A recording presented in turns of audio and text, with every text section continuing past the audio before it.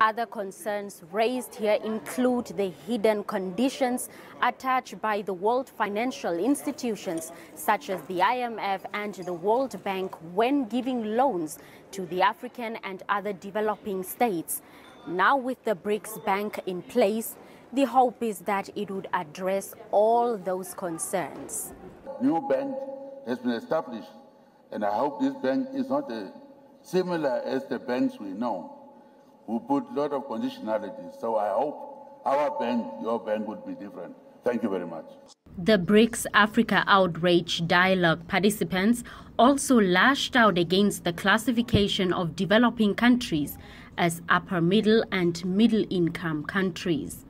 Such classification, they said, does not consider the realities on the ground, including injustices caused by colonialism.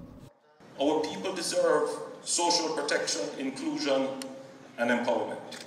As leaders, we have a responsibility to protect and empower the most vulnerable, to prevent and reduce the risks of poverty.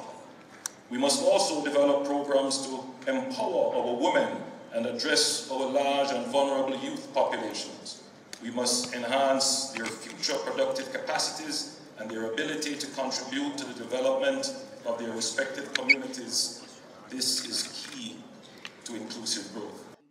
The new Development Bank has disbursed loans totaling to $5.1 billion.